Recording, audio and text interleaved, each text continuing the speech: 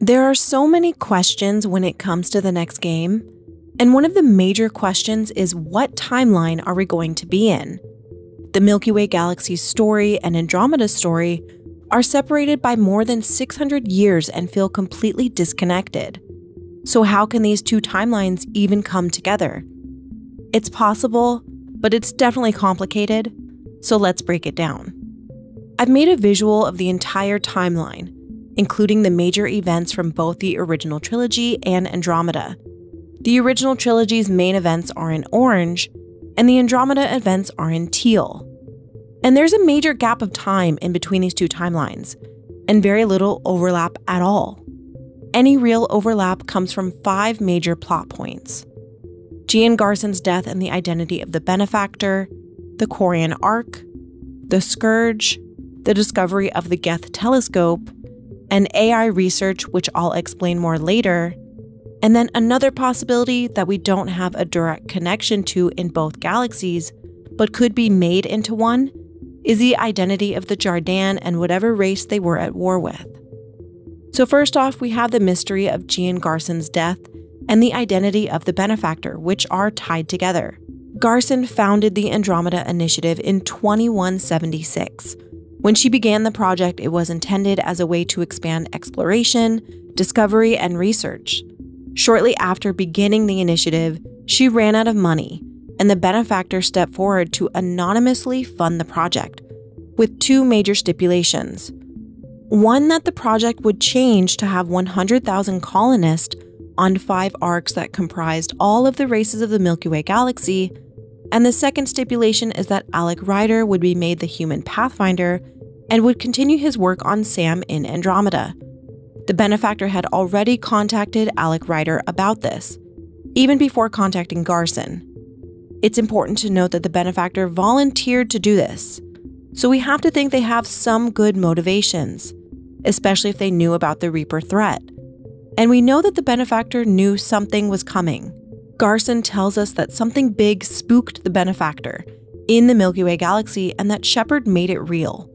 So the benefactor has to have some access to some pretty deep information to have known something like this, on top of having an endless supply of money.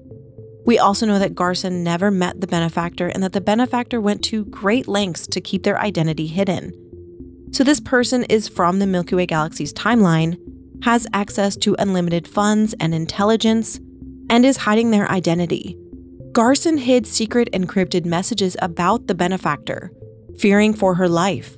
And in her last audio log, it sounds like whoever was attempting to kill her was outside her room. We don't even know if this was the benefactor though. Maybe they hired someone to kill her and remained in the Milky Way galaxy. There's also a popular theory that Liara is the benefactor, but the timeline makes this impossible. Liara cannot be the benefactor.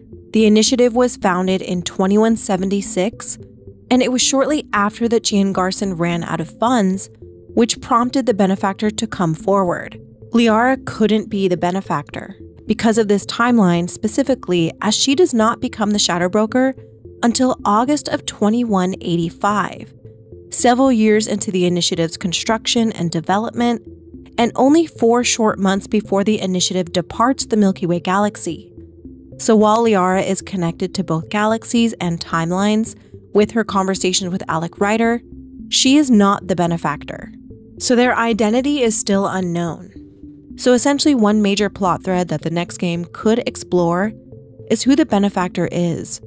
We could learn in a prequel setting, considering this person or identity is from the Milky Way galaxy. They had access to knowledge even the Council refused to accept, and they had access to an endless supply of money. And they are not Cerberus. Mac Walters clarified that Cerberus would probably be really busy during this time with their own business. So this rules out Cerberus and the Elusive Man, who spent majority of his money on Project Lazarus anyways. So much so that Miranda even comments on it, that there is no money left. And because why would the Elusive Man, an anti-alien, indoctrinated human, fund a project that was to protect all of the races of the Milky Way galaxy? It doesn't make sense anyways. Either way, there's a major reveal that will never be explored in a sequel. The least they could do is reveal who the benefactor is. Maybe they stayed behind in the Milky Way galaxy to see how things ended up. Maybe they're someone we knew. Their interest in Sam is also very suspicious. And it isn't actually the first time we're seeing AI interest in the Milky Way galaxy.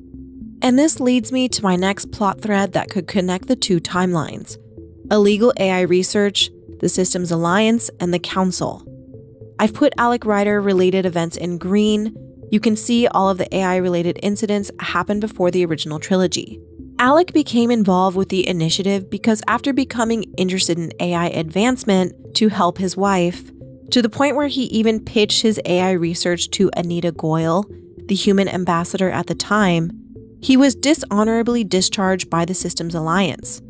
He then ran out of money funding the development of Sam.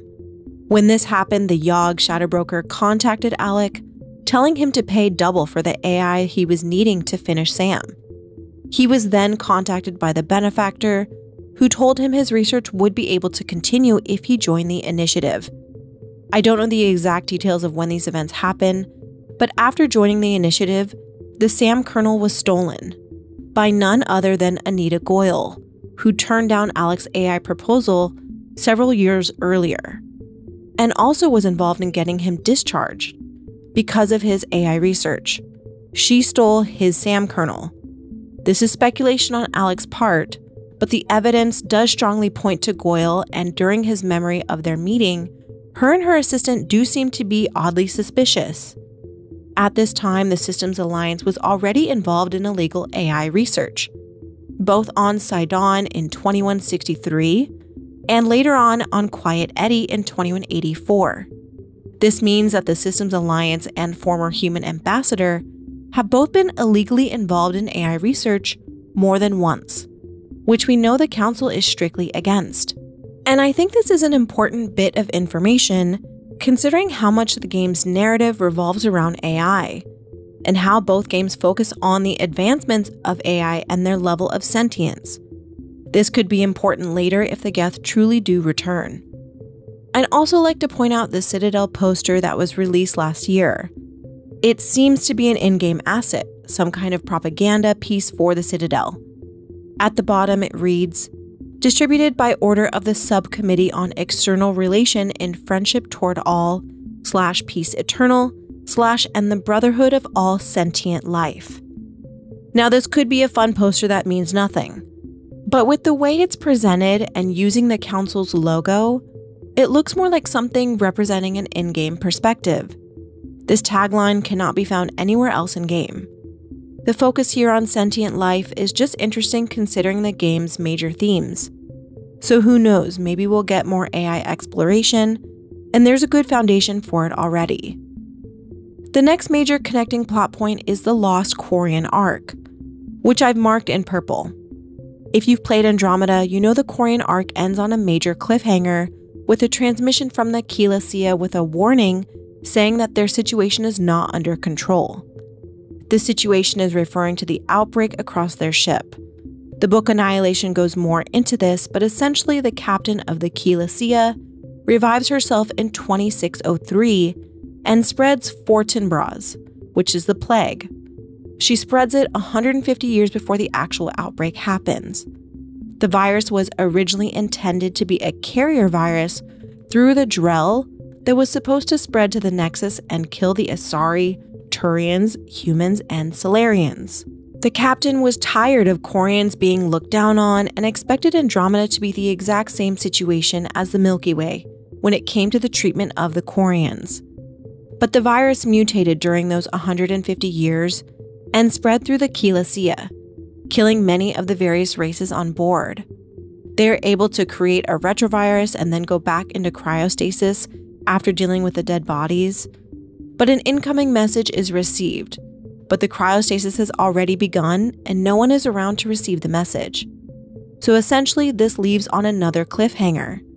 We don't know what the message was or who it was from. I suspect it could be the Nexus, but we don't know.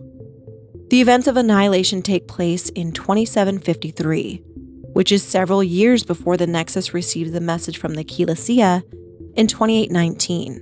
The Quarian arc is still out there. They made a retrovirus to stop the spread of the Fortinbras plague, but no one knows the outcome of the remaining survivors. But this leaves a major cliffhanger in a way that cannot be explored in a prequel like the benefactor's identity can be. All of this happened far into the future, strictly in the Andromeda timeline. The only way to find out what happens to the Quarian arc is to explore the Andromeda timeline. And we know from a comment all the way back in 2017 that Casey Hudson, who was still at BioWare at the time, knew that the Quarian arc had to be resolved in future installments. But a lot has changed since then. But one thing that hasn't changed is that Mike Gamble, who was a producer on Andromeda, is leading the next game. He's posted several tweets about Andromeda since 2018 and hasn't been subtle about the game including Andromeda in some way. But realistically, I just don't see this specific plot thread being resolved in anything other than a game taking place into the future after 2819. But I do also think this is the most popular question people want answered from Andromeda. So anything is possible. The next plot thread that could easily connect the two games, and is probably the most obvious choice, is the Scourge. We know that the Scourge contains element 0 and is suspected to be dark energy. And we've already seen what looks like element 0 in this poster. I've already done a detailed breakdown of this theory, but essentially the trailer shows what looks like a dying star.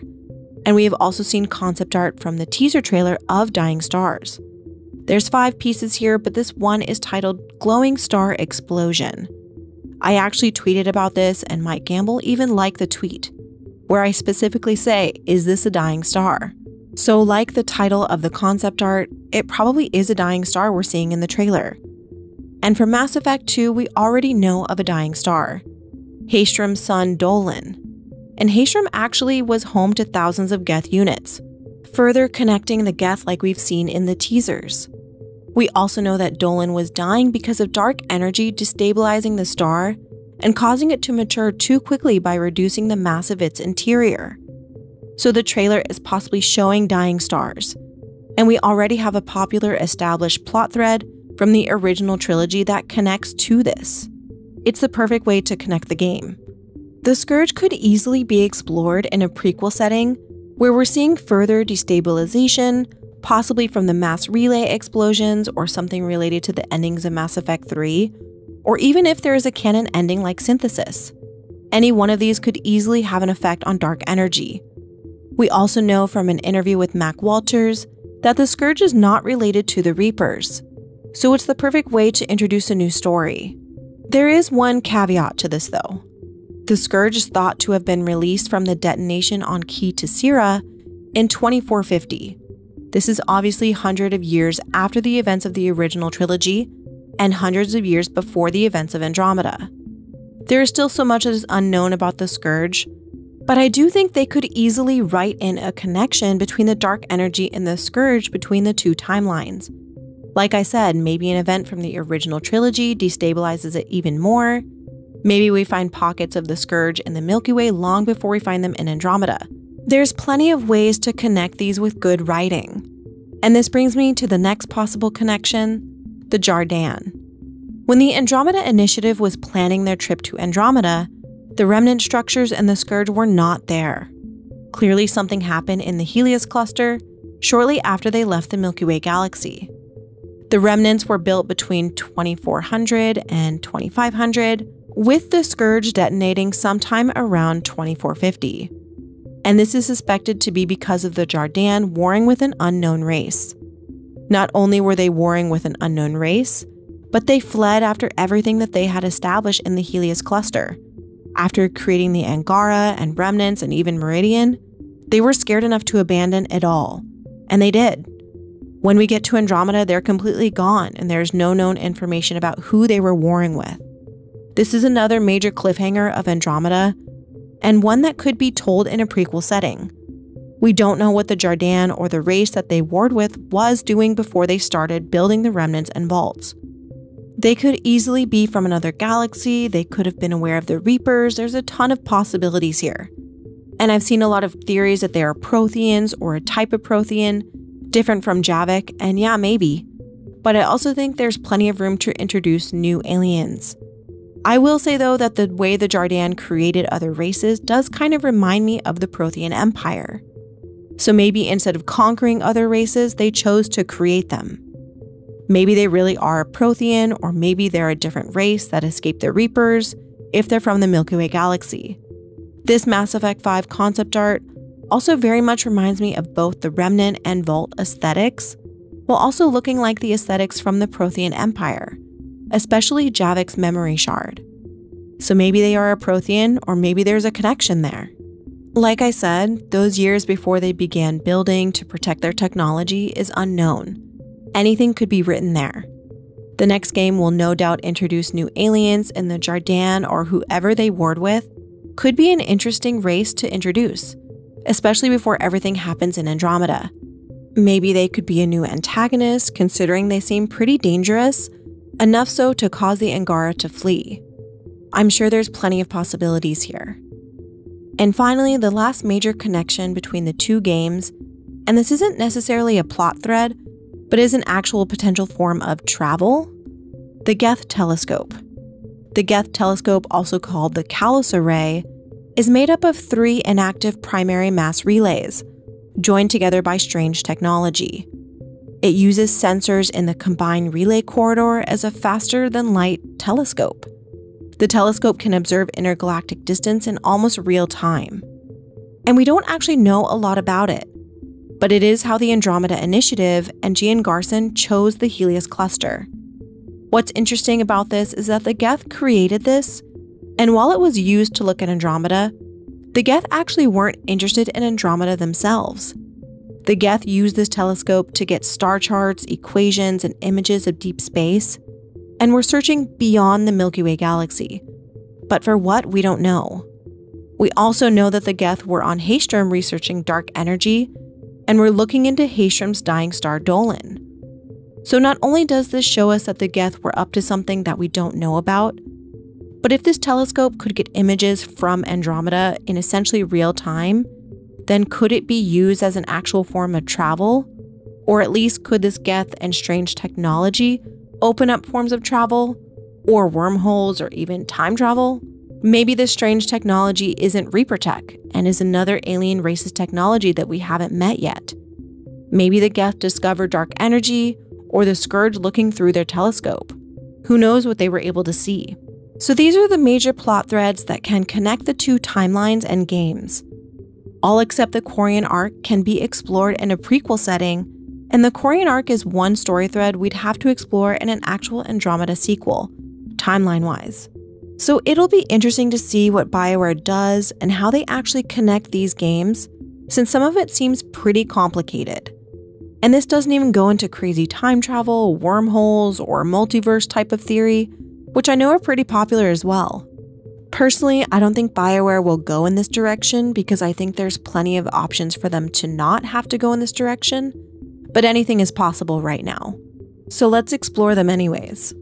An important thing to remember when talking about any of those theories is that the future of the timeline is already established and cannot be changed. This means that any time travel theories where Ryder would travel back in time to join the original trilogy timeline would mean that there would be 2 Ryders active in that timeline. And sure, I guess you could say they'd never meet, since one Ryder would be in cryo. There wouldn't be any issues. And I guess you could have Ryder leave the Andromeda galaxy after we finish the events of the game, so we would never actually meet the future version of Ryder, who had already traveled to the past. So yeah, I guess, if BioWare is that desperate to merge these 2 timelines, that could be a way to do it. But honestly, I'd argue time travel opens up a ton of issues with the timeline, and I think the biggest question with this time travel theory is why?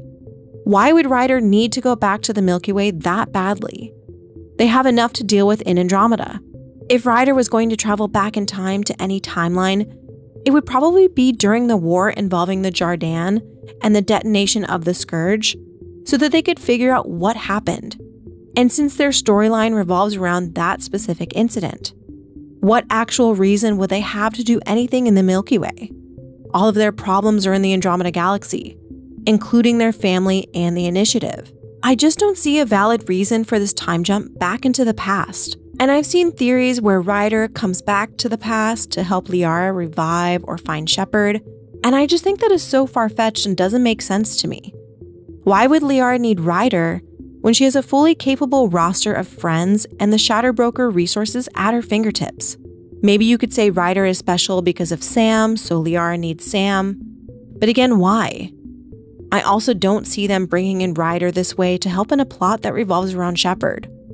Ryder already lived in the shadow of Shepard in Andromeda. Why would you remove them from their own established plot and setting only to focus on Shepard again? I guess anything is possible with good writing, but I just don't see it.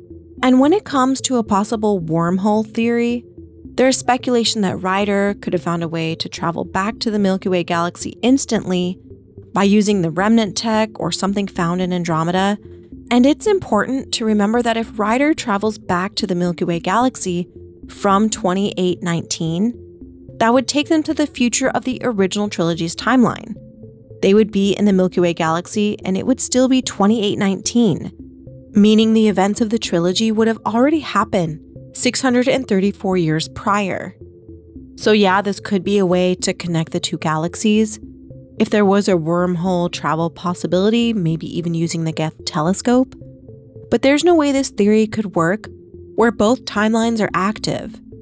If Ryder comes back, majority of the original trilogy crew would be dead, considering it would be 2819, and we wouldn't get to see the direct aftermath of Mass Effect 3's ending. So that really wouldn't make sense.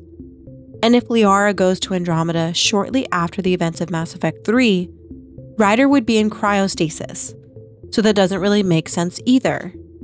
The only way this could work is if Liara went to Andromeda many years after the events of Mass Effect 3, roughly 600 years later.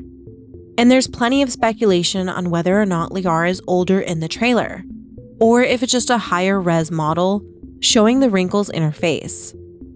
So we have no idea how old she is. But I think out of all the time travel / wormhole possibilities, this one makes the most sense. Liara could have even maybe stayed awake during her journey to Andromeda, aging her and making her around 740, which would put her in her matriarch stage in life. And that could explain if she's aged. But who knows? Maybe after the ending of Mass Effect 3, BioWare decides the endings are too hard to explain. So they push Liara into Andromeda's timeline. I doubt it, but I'd hate to be the one writing the next game after how complicated the endings are. But I don't think Liara is leaving the Milky Way, regardless of what timeline. After the fall of Thessia, after everything with Shepard and the Reapers, and after establishing herself as the Shadow Broker, I really don't see a reason why she would want to leave her galaxy. She'd have a lot to rebuild, and no doubt after Mass Effect 3's ending, there will be a power vacuum.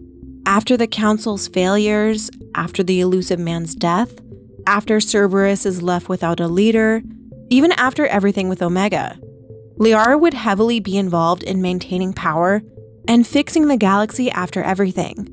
She had always been dedicated to helping the Milky Way galaxy. It was her home, in my opinion anyways.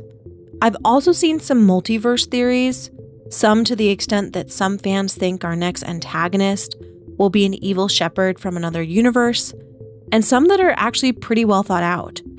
But I still don't see them doing that. I think Clone Shepard was wacky enough that that's why it was included in a very light-hearted DLC instead of the main game. It was intended to be a joke and not to be some serious plot. And I feel the same way about time travel and wormholes and multiverses. Yes, they can work, and with good writing, they could probably be good. But Mass Effect just feels more grounded to me.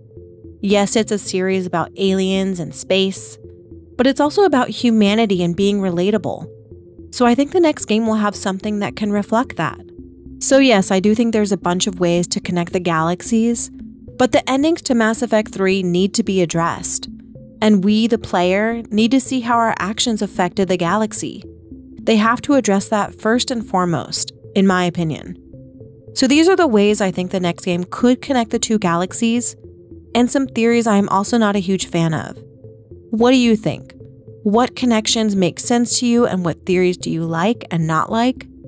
Let me know in the comments, and thank you for watching.